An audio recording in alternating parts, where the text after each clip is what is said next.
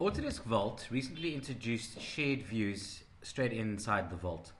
So shared views have been around for a couple of years, and it's a great way to share data between people, or to your clients, as well as having it, sort of they can measure up things, they can do section views, and I think it's quite a nice little thing that it expires after 30 days. You can obviously click on it, extend it to 30 days again, and just keep on doing that. So that it's not on the cloud all the time. So how do we create a shared view in Vault? So once you got Vault open, you can go to where the component is, and on the right hand side you'll just notice that there's a shared views over here. So currently I've got no shared views available to me. So if I right click on my feed and hopper assembly, you'll see there I've got share view. So click on share view, it allows me to give a name, and my options is to hide the component names and also hide the part properties. There's a hyperlink to learn more about shared views. I'm going to leave it like this and just click on share. Okay, so now it processes the drawing to make it ready to put it up into the cloud. Now please note that you do need a username, an Autodesk username and password for this if you're going to make any comments on it. So if your clients or the person that you are sending, or your colleague that you're sending this to, does need to just make comments, red line markups, and that gets reflected back to yourself or into the shared view, then please make sure that they've got a valid Autodesk username and password.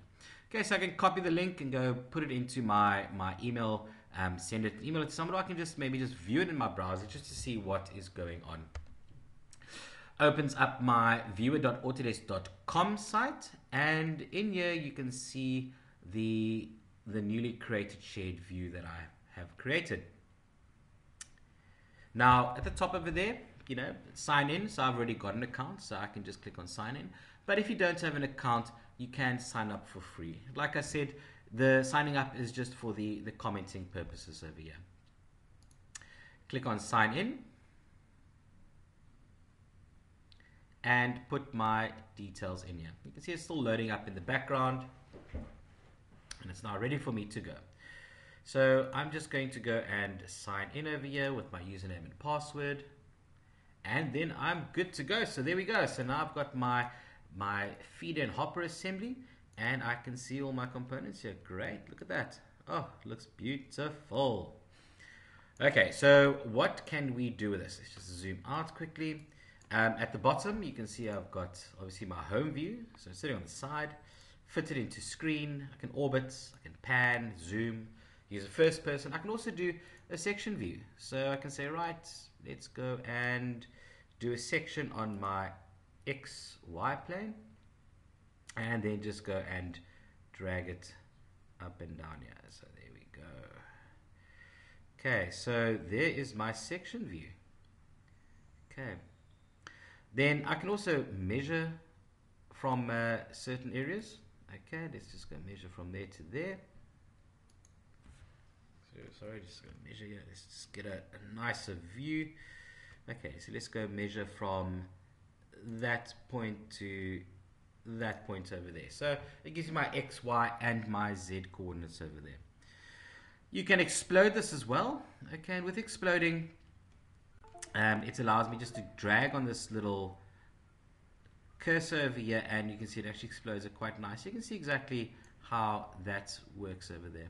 And the last one, we can do markups. And like I said, for the markups, you need to have signed in. So it's going to do a little cloud over there, maybe put an arrow, another arrow. Oh, please look at me, look at me. Okay, so once that's done, select save, and it saves up as a comment over here. So if I go to my comments, you'll see there my first component plus as well my markup that I did at 414. Okay, so once that's done, I don't have to click on save or anything like that. Everything is saved to the cloud. So if I go back to my Vault, okay, you'll see that it will update my shared views. So there we go. Created on the September, I think it's the 19th today, and then there's one comment. So just another way that we're getting Vault to integrate very tightly with shared views, and how Autodesk is really bringing us some nice technology for sharing information between our clients and colleagues. Thank you very much for watching.